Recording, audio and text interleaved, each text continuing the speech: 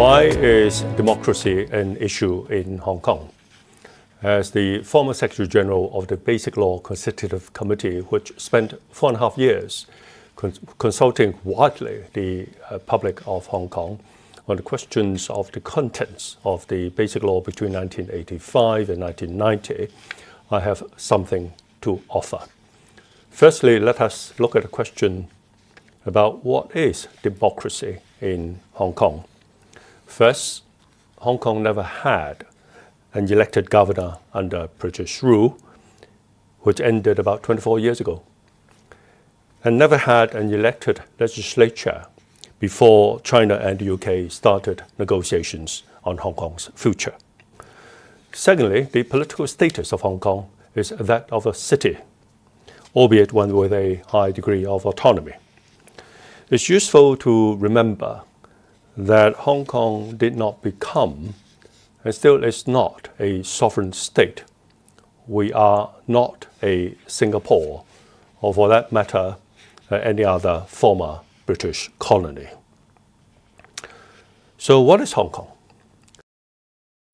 The negotiations on Hong Kong's future was between China and the UK, which produced the Joint Declaration. Hong Kong was never a party in the negotiations or in the agreement.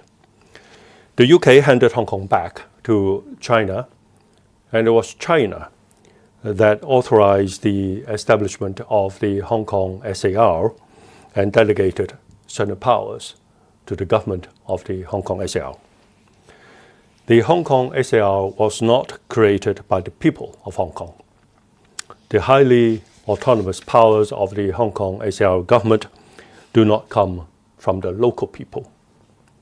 Local people in, for example, the UK do not and cannot, through local elections, give their local government such highly autonomous powers. In other words, if the Hong Kong residents want to emulate their London counterparts, the people of London, in voting in their city leader, Beijing could happily agree tomorrow, provided the Hong Kong Chief Executive, the CE, has the same limited powers as the London Mayor. So we, as the people of Hong Kong, cannot have our cake and eat it. Casting Beijing to one side in the process of selecting the CE, and at the same time insisting on giving the CE much more powers than those of the London Mayor.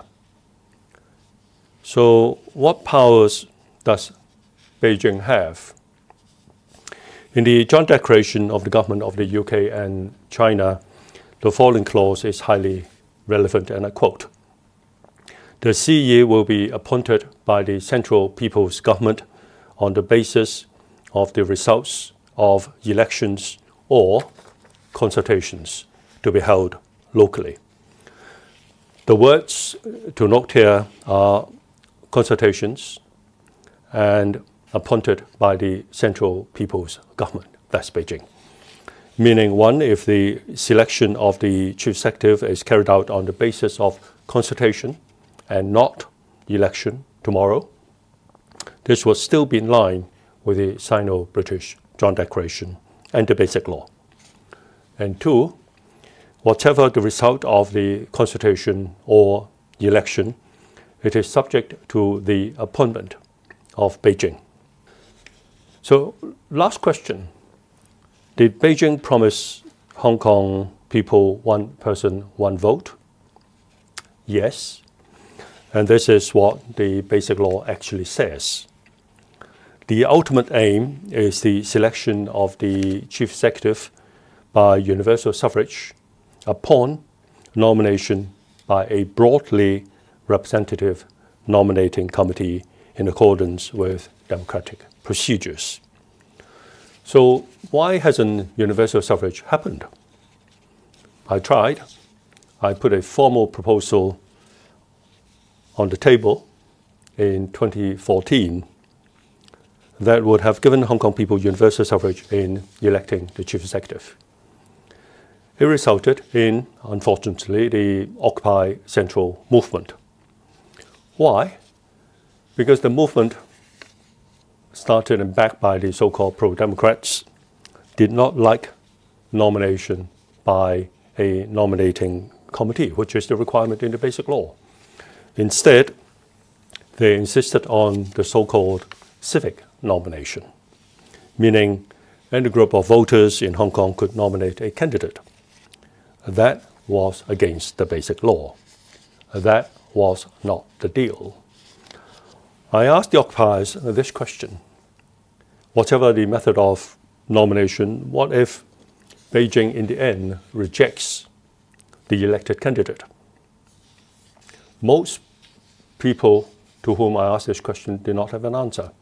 But some said Beijing should respect the choice of the Hong Kong people.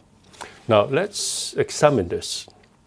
If we take away Beijing's powers of appointment and at the same time retain the high degree of autonomy, like I said earlier, having our cake and eat it, what would become of Hong Kong? An independent state is probably the answer. Let me remind everyone what I said earlier. At the end of British rule in 1997, Hong Kong did not join China as if China was a federal state. Instead, Hong Kong was returned by the British to China, which then established the Hong Kong HKSAR and delegated certain powers to Hong Kong HKSAR through the articles of the Basic Law. And we fast forward to 2019, 2 years ago, when we had riots in the streets in Hong Kong.